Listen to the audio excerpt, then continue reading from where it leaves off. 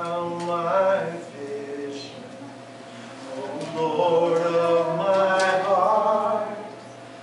Not be all else to me, save that thou art.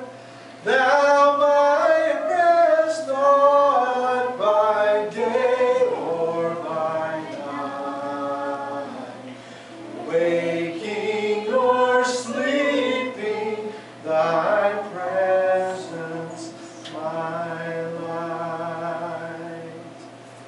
Lord, that is our prayer. Be our vision. For you, for your glory.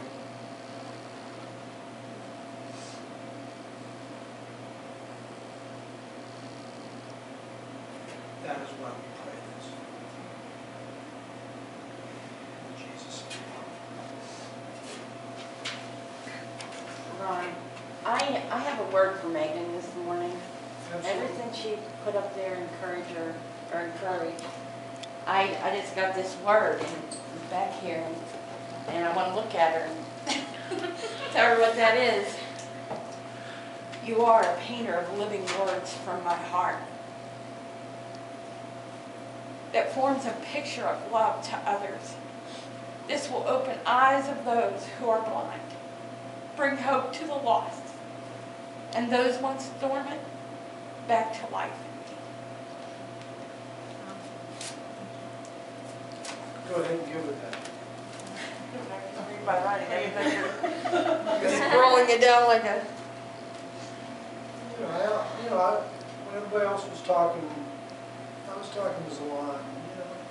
Zalon's here.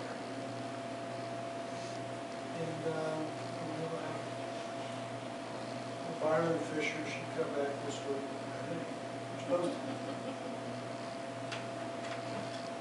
And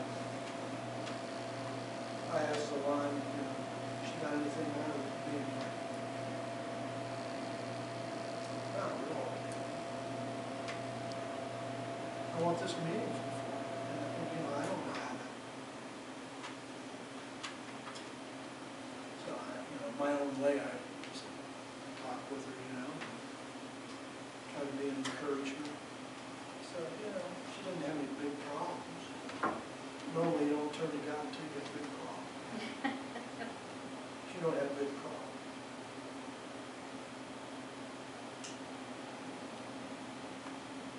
I'm not asking you to pray that she's got big problems.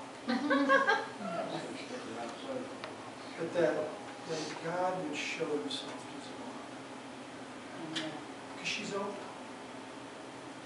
She's not a closed young lady. She's a great young lady. I really like her. Lord, you're Zalon's God. You know her. You know why she's at our home. And you sent her to us.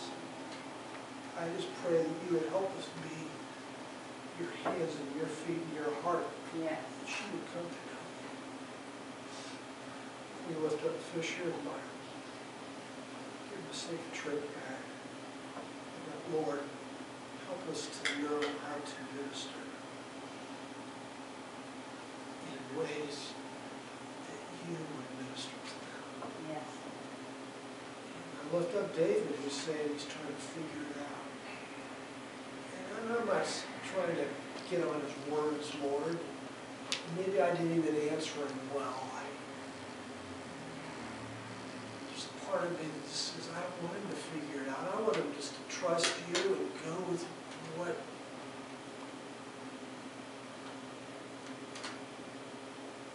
you're telling him. And maybe he's just saying, I haven't heard anything. Would you help him to quiet himself before you and open his ears to be able to hear you? Because surely, Lord, without a vision, our lives are destitute. Without a vision, life is tough.